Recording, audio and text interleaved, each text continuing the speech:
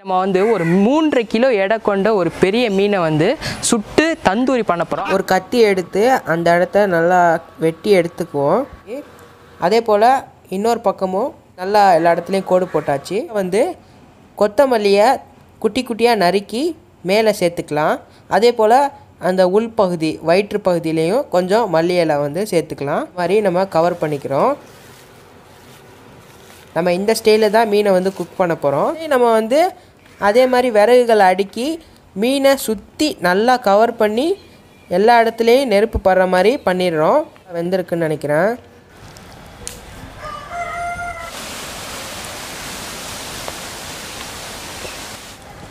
அருமை.